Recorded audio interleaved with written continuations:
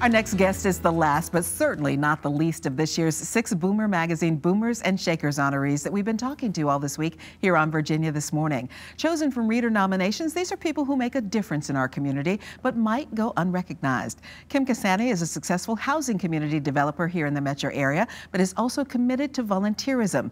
Among her involvements, the One Voice Choir, organ donation, and adoption. We welcome Kim Kacani here to our show. Good morning. Good and morning. Congratulations. Thank you. You're very welcome. You are one busy woman, but all of this seems to be tied into things that happen in your life or that are important to your life. Let's talk about some of these things because it's kind of a laundry list. The first thing is organ donation, and that is very personal to you. Right.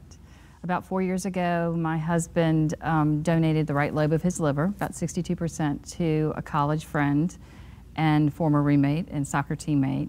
And it opened our eyes to the whole situation, 120,000 people on the waiting list for organs. And about every 22 minutes, one of those people dies. And you can do the math there. And started working with Donate Life and trying to increase awareness of the need to register to donate your organs long after you need them.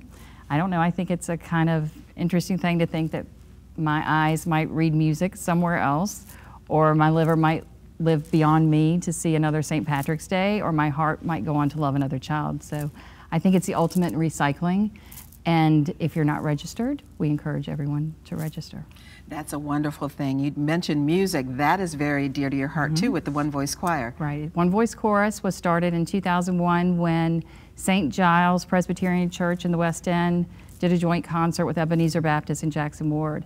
And they realized that they had a lot of fun doing it, but it was a way to bring people from the African American culture and the European American culture together to work on a project. And by doing that, they built better racial harmony.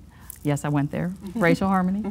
And we find that as we sing and intentionally integrate that chorus, we find that we're more alike than we are different. So we model racial healing and reconciliation. We have a safe place to have conversations, and we sing some pretty excellent music. You do. The chorus has been here on Virginia This Morning. We hope to have them here again in the early part of the next year when you do your next concert. And speaking of racial harmony, that kind of brings your family all together, too. It does. It does. And I believe you're speaking about my youngest daughter. We have 3 children, the youngest of which was adopted. She's multiracial, and that was sort of an extra benefit to me. With One Voice Chorus, I have a lot of friends that help me with things like hair, which is a practical thing, but the struggles are real. And I work with C2 Adopt, which is a wonderful organization in Richmond, which does everything for your adoption journey, from the home study when you begin to when your child is 9 and looks at you and asks you a question you don't know how to answer. They are here, Rebecca Ricardo over there, Sharon Richardson. They do a great job in being a lifetime adoption resource. It's not a lot of time to talk about all the things that you do, but you do have a big heart. How do you time manage everything? Well, you know, I have to give kudos to my employer, for one thing. H.H. Hunt and the company itself, H.H. Hunt Communities, they promise to be an engaged community partner. And they don't just say that for the things that they embrace, like Habitat for Humanity or Homes for Hope, or the things that they're involved with.